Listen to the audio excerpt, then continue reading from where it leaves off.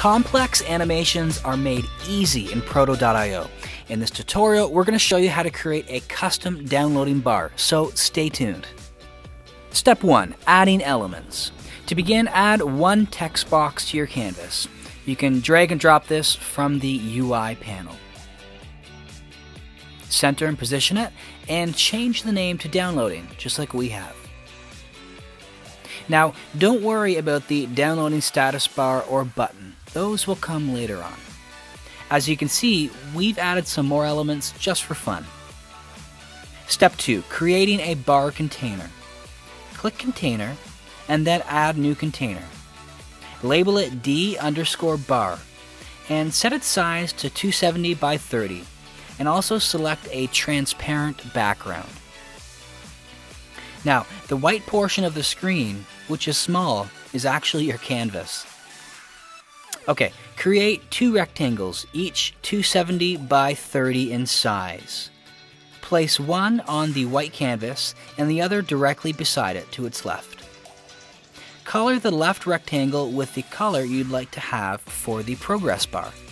We're going to choose an orange. Now, click on State and select Duplicate. Move the colored rectangle onto the canvas and delete the other rectangle. Now below, under Timing, scale back to see the entire time frame.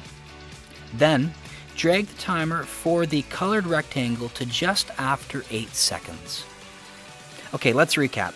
What we've done here is create the two halves of the downloading status bar. The first state, when completed, flows into the second state. And the second state will take about 8 seconds to complete. All of this is kept in what's called a container, and containers can be dragged and dropped onto any screen. Hey, quick reminder, if you're finding this helpful, please give us a thumbs up. That would be incredible. Alright, back to it. Step 3. Creating a button container. Okay, click Container again and add a new container. Label it D_button. And this time, set its size to 270 by 80.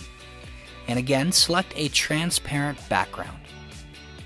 Drag a button onto the screen, size it to fit, and label it Download.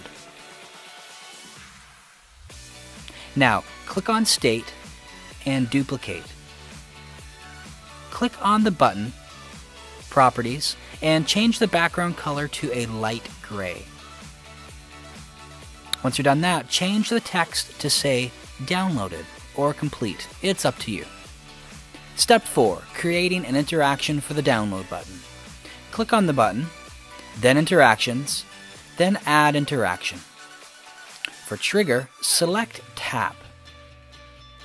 For action, select Change Container State. For screen, select the current screen. For container, select Current. For state, select State 2. And for delay, select Custom. Enter 9000. Okay, let's recap here again. What's going to happen is when the button is tapped, that's the trigger, the state is going to change. That is the action. And it's going to change from state 1, which has the download button, to state 2, which has the downloaded button. And it will do this in 9,000 milliseconds. Step 5. Adding the containers to the home screen. Now navigate back to the home screen. Click on Containers and find the D button and D bar containers. For each, click Add to Canvas and position them to your liking. Step 6. Adding an interaction to the download button. Click on the Download button, Interactions, and Add Interaction. For trigger, select Tap. For action, select Change Container State. For screen, select Current Screen.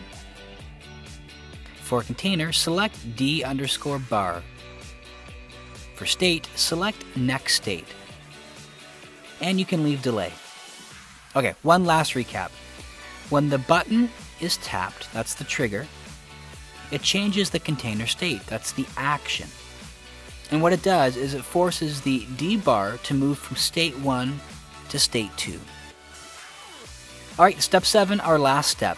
Save the interaction, save the project, and preview. Alright, now when we press download, you can see that the downloading bar begins to fill up. And when it's complete, the download button turns to the gray downloaded button.